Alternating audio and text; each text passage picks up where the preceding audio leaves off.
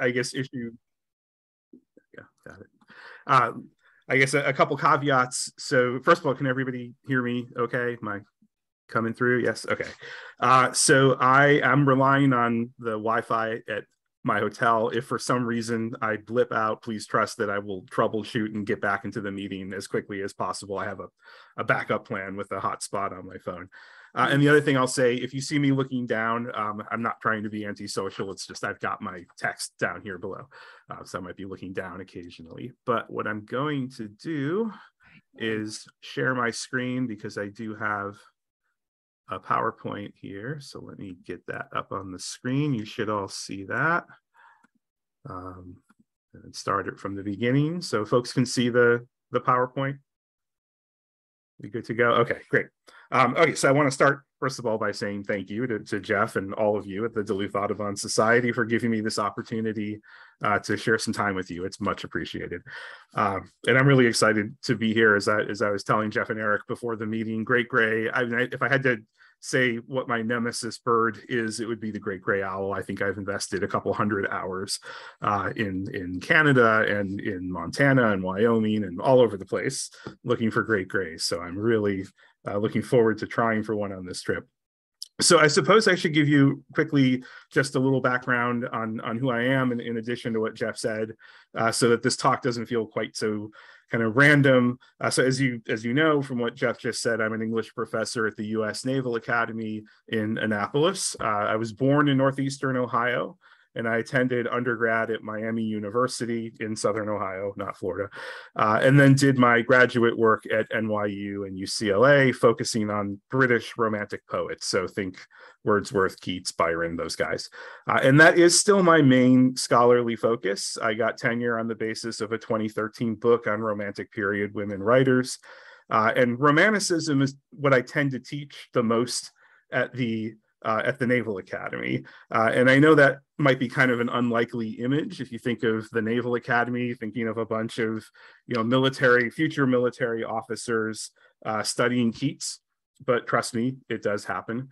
That's my son making a cameo appearance in this photograph as well. So in addition to all of that literary stuff, I'm also a birder.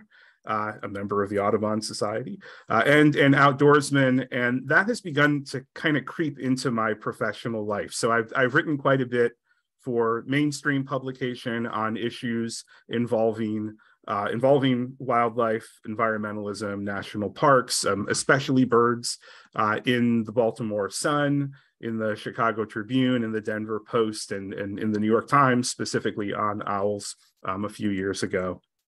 And for the past several months, I've been working on compiling materials for a scholarly publication on hummingbirds, and that's the basis for tonight's presentation. And the article is due out, I'm happy to say, sometime in the next few months. So I'll share that information with Jeff when it comes out if you're interested. And by the way, if you were looking for a good drinking game, taking a shot of whiskey every time I say hummingbird tonight, that would definitely do the trick. I'm sorry, there really is no good synonym for hummingbird. I've tried. I can only say tiny bird so many times. So maybe before I go any further, I'm kind of curious to hear from all of you just at the outset, if you have any good hummingbird stories or any associations. I'm always kind of interested to know if anybody's had a special hummingbird experience, having one fly right up into your face maybe, or drink out of one of those little ring feeders if you've ever used one of those. Does anybody have a hummingbird experience?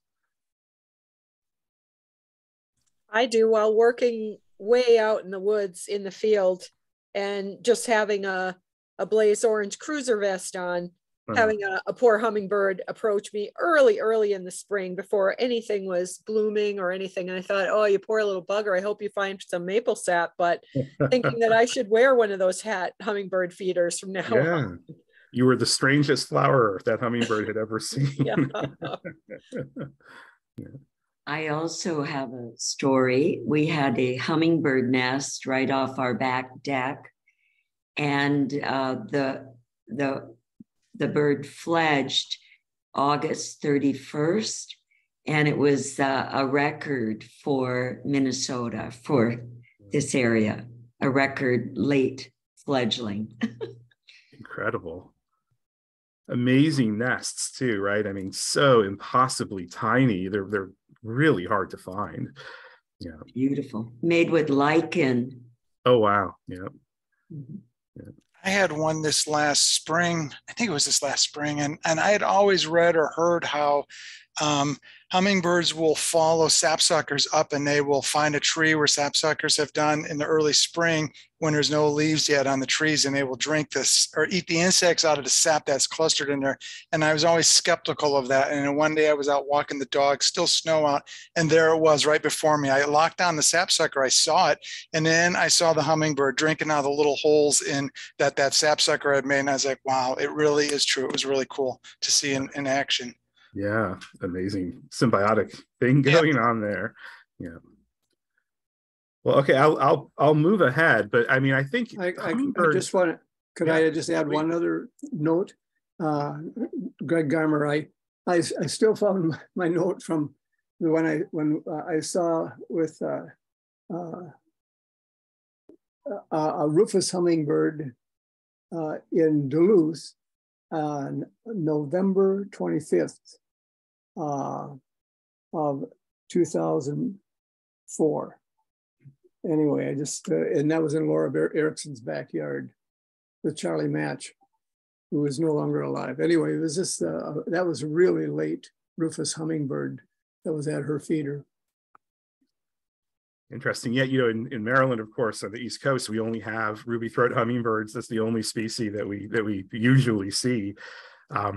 So it's sort of improbable that I would get so interested in them, maybe. Although I did go to UCLA, and of course, in California, we had several species. So I wanted to address why hummingbirds. You know, why this particular topic. And I think, you know, based on what folks just said, I mean, one thing not to miss is that I think hummingbirds, you rarely have a neutral experience with a hummingbird. I think they always make an impression. But let me hasten to say I'm not an ornithologist. I've certainly learned a lot about biology and the natural history of hummingbirds in the process of researching this project. But if you have any scientific questions about hummingbirds, I'm not the person to ask. I mean, I suspect there may be people in this virtual room right now who would be far better equipped than I to answer questions about the birds themselves. Indeed, my interest in hummingbirds is really more closely aligned with my professional training. So I'm working on cultural history. And I suppose in this context, by cultural history, I mean less biological and the more kind of anthropological interest in hummingbirds. So I mean to answer a pretty basic question here. What have people thought about hummingbirds, and how have they represented hummingbirds over the years? So put another way, how do hummingbirds matter to people? So that's the basic question. And one thing that may feature in the article that I'm finishing up now, but won't in tonight's talk, is how ornithologists and early bird catalogers depicted hummingbirds in their works. So people like John Gould, for example, whose mid-19th century illustrated book on hummingbirds is a glory to behold if you've never seen it. If you can track down a digital copy, it's really worth checking out. But I'm going to set that discussion aside. So this project that I'm working on has some geographical limits built into it. So although we do find hummingbirds represented, for example, in Asian artwork and derivatively in European artwork, as I'm guessing you all know, naturally speaking, hummingbirds are, at least for the last many millions of years, exclusively New World species. So my focus is bound to be mainly South, Central, and North America. That's still a lot of land with a lot of human history. So at the moment, I'm reaching back to the Maya and up to more or less the present day. Even so, as you'll hear toward the end of tonight's presentation, I'm finding myself drawn to Europe as well for kind of grim reasons that I'll get to near the end, which is all to say I'm attempting something impossible here because I can't hope to cover everything. And I know that I'm bound to oversimplify some of what I do say. So I'll apologize for that in advance. But again, why hummingbirds? It's kind of a long story, but the more I've read into the mythologies and the pop cultural works that describe hummingbirds, the more I've come to appreciate just kind of how unsettled and unsettling they are in our historical consciousness. So I'll illustrate, this is obviously an old map of the New World.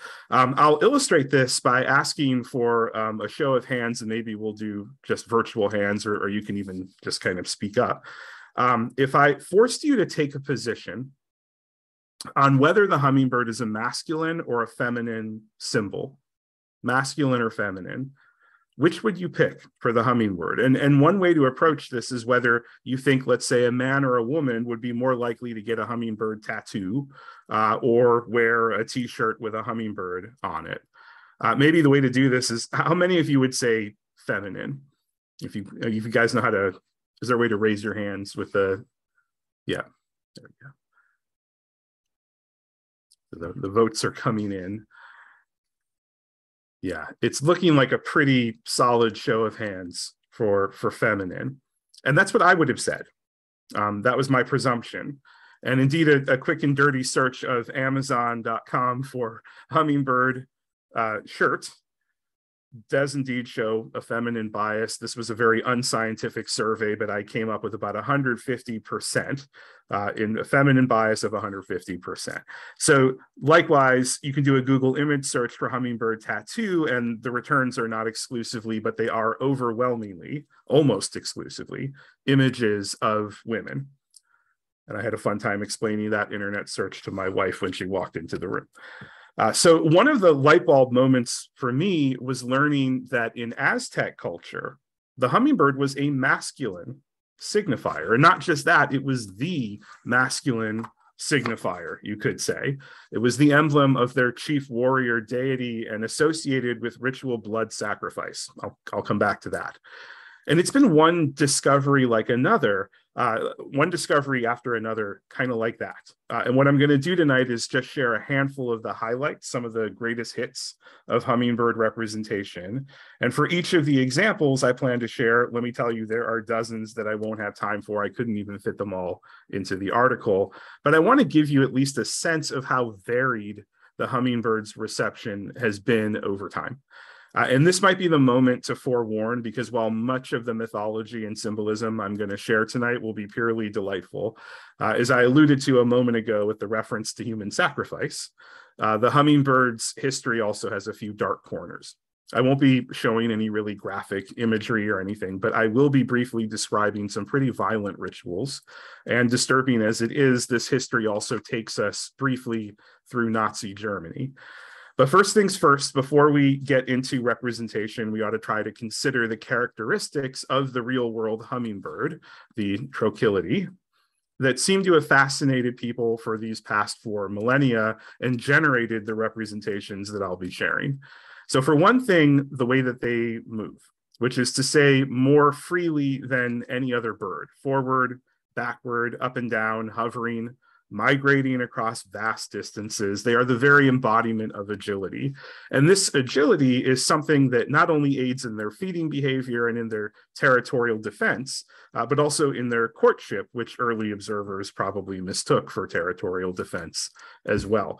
Indeed, their violent or seemingly violent interactions are a big part of their representational history. And that may surprise you, although maybe not if you've ever had a hummingbird fly right up to your face. Of course, you can't not comment on their size, being generally quite small, and in many cases near the very extreme of smallness for vertebrates. The bee hummingbird, as you probably know, is the world's smallest warm-blooded vertebrate. Their colors, not least the iridescence of their feathering, which is really a kind of optical illusion. In some cases, especially the bright coloring of their neck area, called their gorget, the sounds that they make, especially that of their wings humming or buzzing, but also their chattering calls. Sometimes their general silence or lack of a beautiful song gets commented on by writers throughout history. Their approachability, if you've ever had that experience of feeding a hummingbird from a ring feeder or of having one buzz right up to your face, you know what I'm talking about. For such tiny creatures, they can be apparently quite fearless. And finally, of course, the shape of their bills, adapted for accessing hard-to-reach nectar, but also associated in legend with swords or spears or even needles, which I'll comment on as well. So there's a lot more than this, obviously, but I would say this is a pretty good working list of characteristics to explain why hummingbirds have appeared culturally as often and in as varied ways as they have. Okay, so kind of a grand tour through the highlights here, and I'll start with the Maya. So for the Maya, we're reaching back about 2000 BCE here, Mesoamerican civilization that inhabited some or all of what is now Mexico, Guatemala, Belize, Honduras, and El Salvador. And the hummingbird had a few different symbolic histories and origins there. The image that you see here is from a Mayan vase with an anthropomorphic hummingbird facing an enthroned ruler. And in one iteration, this is the simplest one, no doubt based on the hummingbird's exquisite and iridescent colors, the bird is the sun in disguise, trying to woo the moon, which is characterized by a beautiful woman. Another version of the Mayan hummingbird story, though, has to do with its bill shape, and it explains that the hummingbirds pierced the tongues of ancient kings. And when the king's blood was poured onto sacred scrolls and then burned, the Maya's divine ancestors would appear in the smoke to commune with them. And the Mayan, as you may know, they worshipped ancestors who would act as their emissaries to the gods. So hummingbirds were part of that process. But maybe the most compelling one and the most intricate of all the Mayan hummingbird stories has to do with the bird's own creation. So the Mayan word for hummingbird, which you can see phoneticized at the top of the screen, is Zenuum. And we think that was what we call onomatopoeia, like a name based on the sound of the bird's wings buzzing. That's where we think Zenuum came from. And so the story goes, the gods had created all things, all beings on earth, including all the birds. But then they noticed two problems. One, there was no one in charge of carrying their desires and carrying their thoughts from one place to another. So they needed little messengers. And two, they had all these leftover materials. And in one version of this story, they created Zenuum, the hummingbird, from a jade arrowhead, but in another, it's from leftover bits of feather and other parts of the various birds that they'd already created. And once they had finished their work, creating the little hummingbird, they gifted it with extraordinary flight, necessary to carry as a messenger their thoughts and desires. And they cursed to death anyone who would try to capture the bird, which is why, so the story goes, no one has ever seen a hummingbird in a cage. And I will say, I may come back to this, hummingbirds tend not to do well in captivity. So there is some truth to that. Zenuum, it appears, was female, feminine. The gods liked her so much that they made her a partner, and then they declared the bird's wedding day, and all the other animals in the forest were invited. And this was exciting for the other animals, as it was the first wedding ever held. And all the other birds sang, and the spiders wove this ornate web path for the wedding procession. Everything was beautiful, except for the hummingbirds themselves, the bride and the groom. Remember, they were made from spare parts. So the hummingbird had a kind of light gray mottled appearance and looked pretty dull and disheveled, as one might expect of birds made from leftovers. And seeing this, all the other birds offered some of their own most beautiful feathers to decorate the bride and groom for their wedding. And just like that, they were spectacular. And this is why hummingbirds are so varied and so colorful to this day. And the sun came out shortly after and declared them married.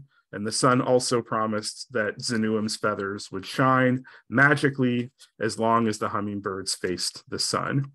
It's a really beautiful myth that we start with from the Maya.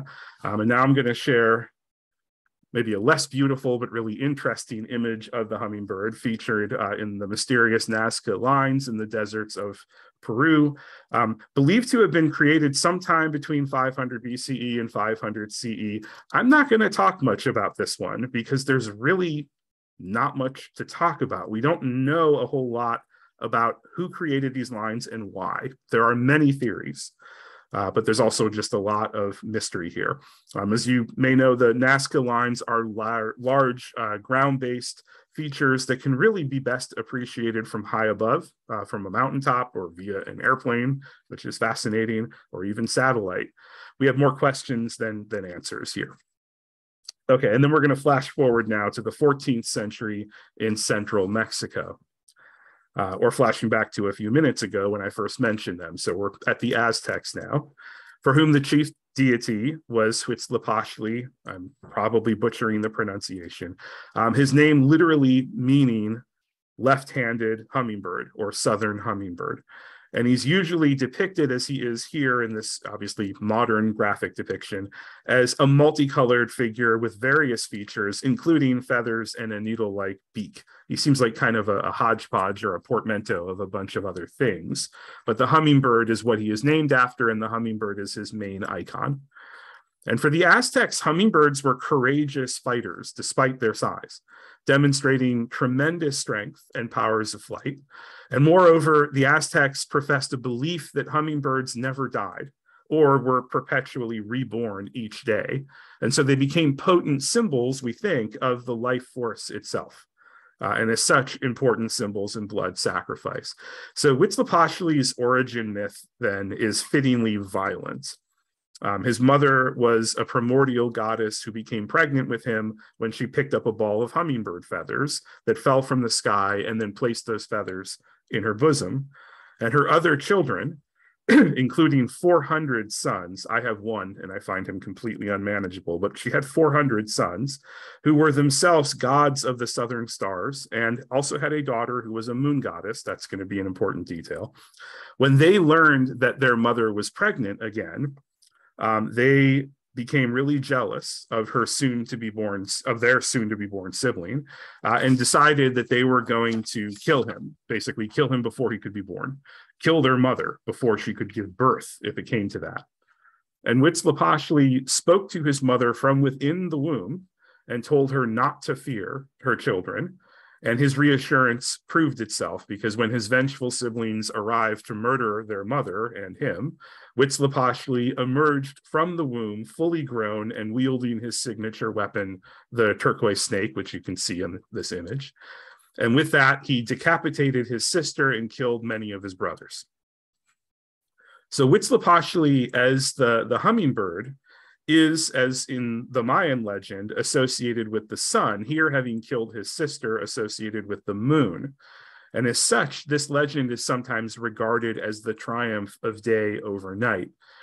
Now, although Huitzilopochtli defeated his siblings, the Aztec religion held that this struggle would continue anew every single day, and that the sun's victory over darkness was never assured.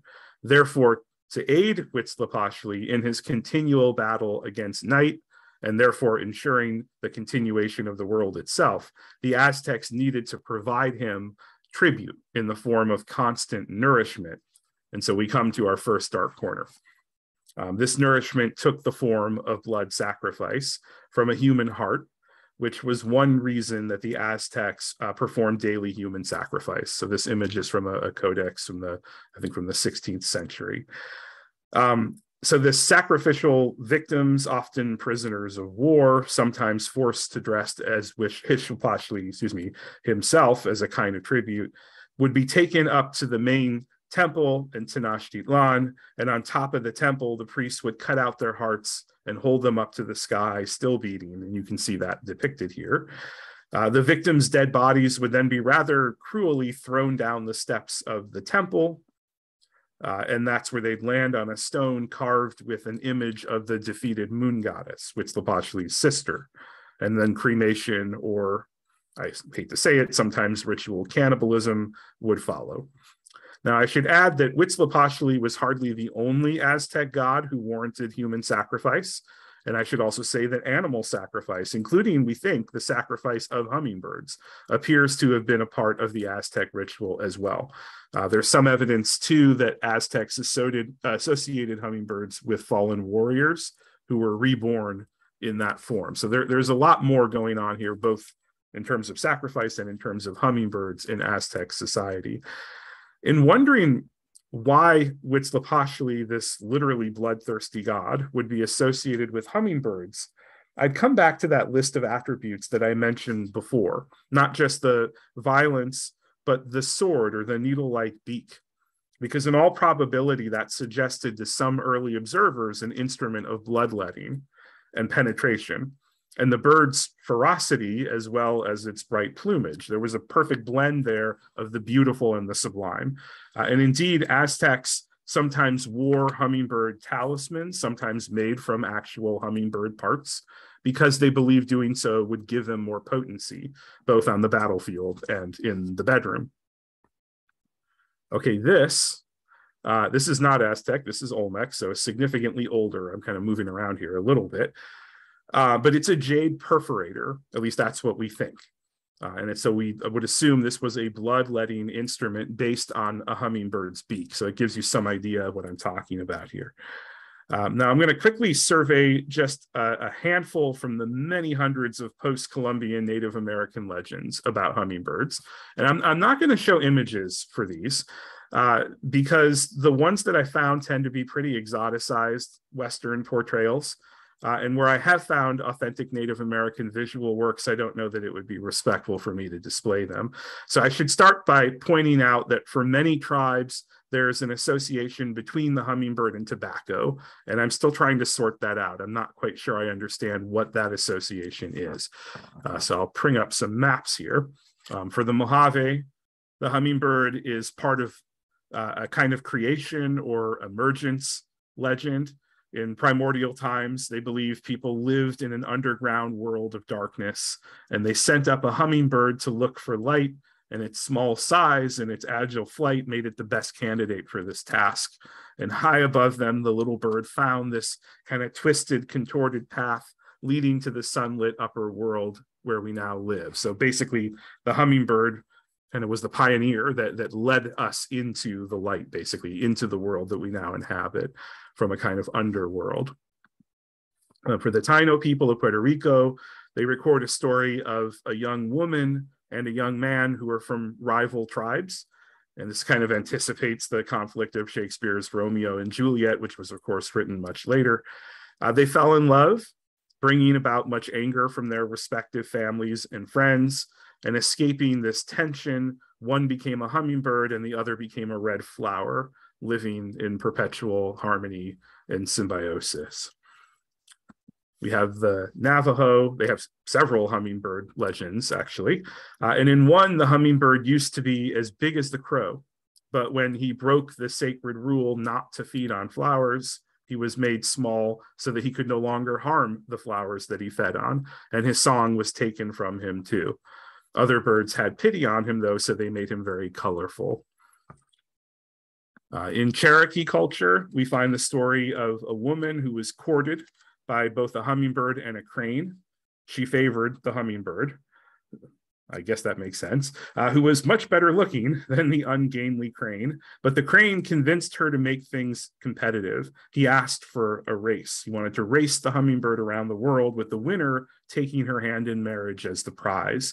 And she agreed to this, assuming the hummingbird would win since he was such a fast, agile flyer, unlike the bulky, cumbersome crane. But she failed to consider that the crane could fly all through the night, whereas the hummingbird fell into a deep sleep every evening. And sure enough, the crane won the race and her hand in marriage. But she ended up reneging on her promise, finding him simply too unattractive to marry. Sorry, crane. I should add that the Creek Indians have a similar story, but in their version, the crane wins because he flies in a straight line, whereas the hummingbird kind of zigs and zags. Probably unsurprising, given the abundance and diversity of hummingbirds in the Southwest, the Pueblo people have many representations of hummingbirds. And one story tells of a demon who was blinded after losing a bet with the sun. And in anger, the demon spews out hot lava, which ignites the earth in a great conflagration. And it's a hummingbird that saves the land by gathering rain clouds to douse the flames. The hummingbird's gorget, that colorful throat that I think many of us would associate with hummingbirds, is a remnant of this act. It's meant to be a colorful feature attained when it had to fly through a rainbow to gather the clouds. And the hummingbird is often associated with rain in native legends. Okay, I want to pivot now away from First Nations and toward the era of European conquest, settlement, and its aftermath. What did the hummingbird become in the eyes of the Europeans and the Brits, who had perhaps heard of but never actually seen them before? And how did they feature back across the pond. And again, there's lots more here that I could say, so I had kind of a hard time selecting for this. There's inconclusive evidence that Christopher Columbus was the first European to document seeing a hummingbird. And I say inconclusive not because we don't have his brief note on that event, but because it's not clear if the small bird he described was indeed a hummingbird. There's some controversy about that. What we do know is that a dried hummingbird skin had been sent to the Vatican by the early 16th century, and that Spanish explorers were regularly encountering hummingbirds by that time, having given them the provisional name of Pajaro mosquito, the mosquito bird. Some of these observers claim that it was actually an insect that had metamorphosed into a bird, which is, I mean, in 16th century biology, kind of a rational conclusion to come to. Others claimed, no doubt influenced by the Aztec stories that they were hearing. They assumed that hummingbirds died each year and were then reborn. So we see a lot of that in early European encounters, this interest in hummingbird regeneration. Over time, and in several languages, European and British ornithologists came to catalog and name many species, of course, and came to separate fact from fancy or speculation or superstition or misunderstanding, including the belief that hummingbirds might use their sword-like bills to poke a man's eye out. That was a really big fear. So we have explorers being quite deathly afraid of hummingbirds for fear of being blinded by them. I'll point out that it's probably around this time that the hummingbird becomes a predominantly feminine signifier, as we, I think, by and large, voted it to be. For the British explorer of Barbados, Richard Legon, for example, writing in the 1650s, the pronoun she is the obvious choice for describing what he calls the strangest bird of all. Observing a hummingbird feeding on nectar, he writes, never sitting, but purring with her wings all the time, she stays with the flower, and the motion of her wings are as nimble and as swift as a bee. He then goes on to lament that he can't capture a hummingbird to take back home without killing it. And one has to wonder how many hummingbirds he killed before giving up on this idea. He says, we have no way to take her but by shooting sand out of the gun at her. But, and this, he says, stuns the bird, so that in his words, you may take her up, but there is no way to keep her alive, her feeding being such as none can give her food but herself. So there were many attempts to transport hummingbirds back to Europe alive, but they generally failed. And none of the few that appear to have survived the journey lasted very long in captivity in Europe. But plenty of dead hummingbirds did make the voyage to adorn the wonder cabinets and displays of collectors. This only became more popular as the centuries wore on, but never more so than in the 18th and 19th century. So I believe this is an 18th century wonder cabinet display of hummingbirds. And no doubt partly inspired by the popularization of Montezuma's headdress, which had been very questionably, quote unquote, given to the Europeans and dubiously attributed to the Aztec emperor, hummingbird feathers and skins became increasingly hot commodities for European fashion designers. So Montezuma's headdress features many feathers, including those of hummingbirds. Europeans made feathered hats the thing to have. And hummingbirds' feathers were so colorful, of course, and they were such delicate adornments that made them among the birds in highest demand. So to give some perspective here, just between 1870 and 1920, that 50-year period, England alone, just England, imported 40 million pounds of ornamental plumage. And think about how heavy a feather is, and now imagine what 40 million pounds of feathers means. So one feather dealer in London recorded a haul of 400,000 dead hummingbirds in a single year. Those are hard numbers to process. If there is a silver lining to this, and a silver lining to the fact that several species of birds, including several species of hummingbirds, are thought to have been driven to extinction or endangerment because of the illicit feather trade, or this time I should say licit feather trade, legal. Well, we're the Audubon Society, of course, because the formation of the Audubon Society was in part a direct response to the feather trade, an attempt to curtail or altogether stop it. Now, of course, the Migratory Bird Treaty Act of 1918 has helped a good deal. Though, as a recent National Geographic article makes clear, illicit traffic in hummingbird feathers and even trafficking in whole hummingbirds is still happening, not least in the production of love charms. And this is an image of that in some parts of Central America. So this is a painting, a self-portrait of Frida Kahlo from 1940, where she depicts herself wearing a hummingbird necklace. I think, to give Frida Kahlo credit, I think it's meant to convey a sense of tragedy here. I don't think it's meant to be a celebration of that use of hummingbirds. So all of this, the wonder cabinets, the hats, the necklaces, point to the hummingbird as a commodity, as a token of New World exoticism for which Europeans developed an appetite, and for rituals that have endured in spite of laws that are meant to protect the birds. I'd be remiss not to mention more literal appetites, the hummingbird cake. Popular in the American South. I will confess I had never heard of this until I started working on this, but I did finally get to have some hummingbird cake. It's quite delicious. Don't worry, no actual hummingbirds are harmed in the production of this cake. They're not an ingredient. It's actually a banana pineapple spice cake. I don't know if anybody here has had them, but they're quite good. Often decorated with a cream cheese frosting and pecans. There's a connection to Jamaica with this. The hummingbird is the national bird in Jamaica, and it's the only solid explanation I found to justify the name hummingbird cake. I think that's where it comes from. It's Jamaican origin of this recipe. But to get past commodification and to back up a little bit, the hummingbird as a symbol takes on two radically different meanings in British and European history that I want to capture. One of them has to do with liberation and freedom, and the other is kind of a return to Aztec roots insofar as it has to do with violence. And that's kind of where I'm going to end up here tonight. So as a symbol of the unyielding search for sweetness and energy, and no doubt also because of its great freedom of flight, the hummingbird has sometimes taken on a kind of messianic purpose, standing for liberty itself.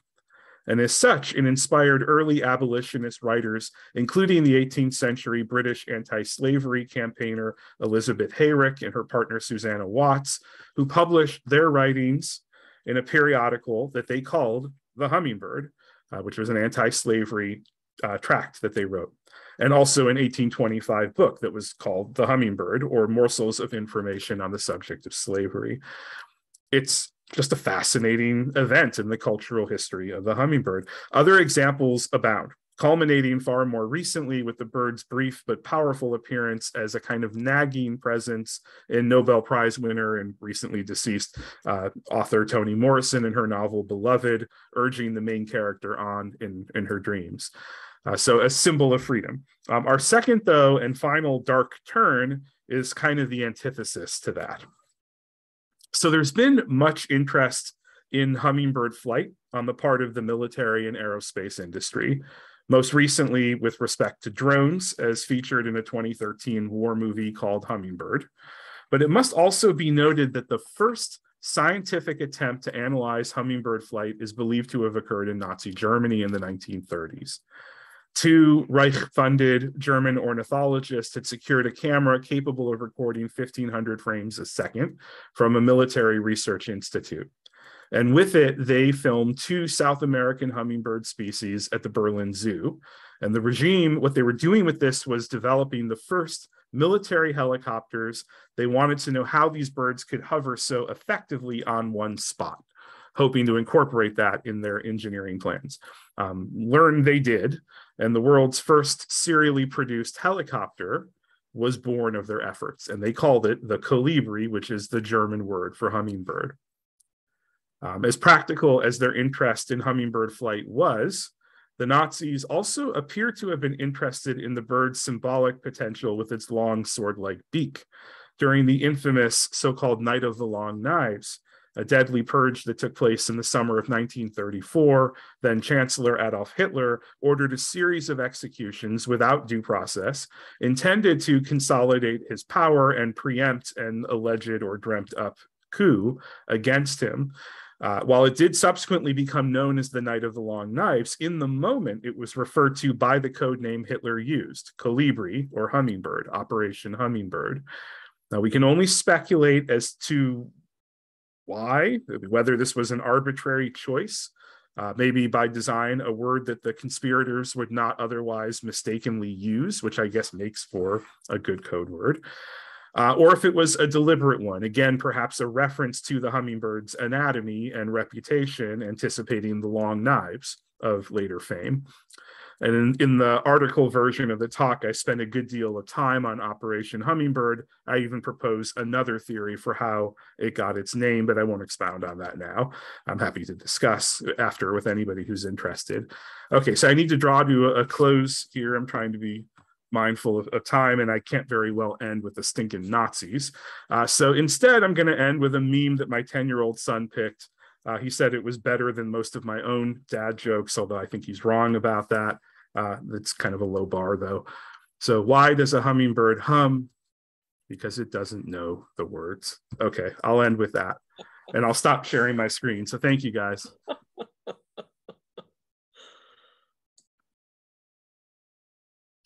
Any questions or comments for Professor Comet?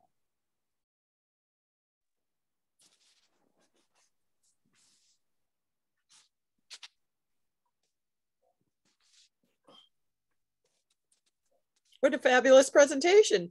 Yeah, it was just an amazing tour of hummingbird history. Thank you. My pleasure. Thank you guys for listening. That's really fascinating. Amazing, all that history. Thank you. Yeah, and I really did have to, I left out far more than I included, but I can't include it all. There's so much. It's a very rich history. So thank you. I look forward to your article.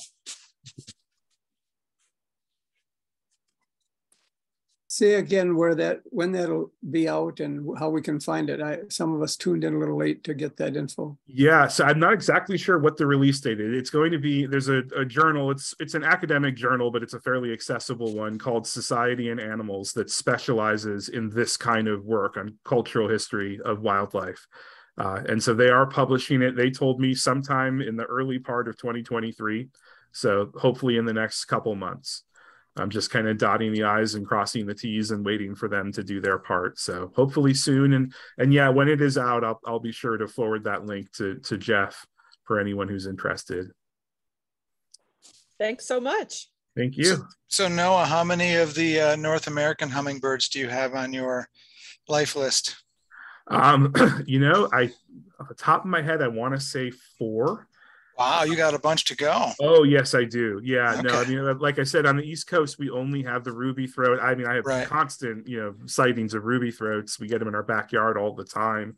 And living in California, I only became a birder about 10 years ago. So when I lived in California and I had access to the desert Southwest as well, at that point in time, I wasn't tracking. I'm sure I have way more that I've seen, but since counting, yeah, probably only 3 or 4. So, yeah, I'd love to see a rufous hummingbird. Yeah. Good luck finding your owls. Oh, thank you so much. I appreciate that. Yeah. Somebody mentioned in the chat box that perhaps a possible connection with tobacco, because you mentioned that. Yeah. Is the idea that you had mentioned before that hummingbirds are sometimes the messengers between, the eternal and the earthly, and that tobacco is sometimes used in that way as a vehicle of prayer as well. So that's a wonderful idea. I really appreciate that, and that makes quite a bit of sense given the other mythologies that I mentioned. I haven't seen that association spelled out, but it's far more probable than anything I've come up with. So thank you. Yeah, that's a great idea. Yeah. I mean, of course, one thing I didn't really mention is the role of pollination, although that's, obviously not something that was very well understood until the 19th century, really later.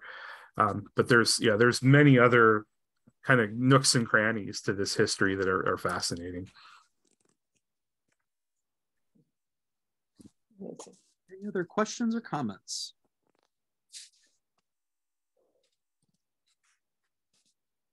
Well, thank you guys. I really appreciate the forum. Thank you. What a fun study. Yeah, thank you for your work in connecting some of the dots. We, with birds, we tend to think in more terms of scientific observation and hobby and things like that. and not so much the whole cultural recognition of what these birds mean to human communities, those that they lived among, and those that discovered them for the first time, and the influence that that has in mythology and all that. It's really fascinating. Thank you for sharing. Well, thank you. My pleasure. Is that it, people? Thank you. Wonderful. Thank you. Thank It's a you. good program. Thank you so much. Good night, everyone. Good night. Good night. Thank No you. Good finding the owl. one-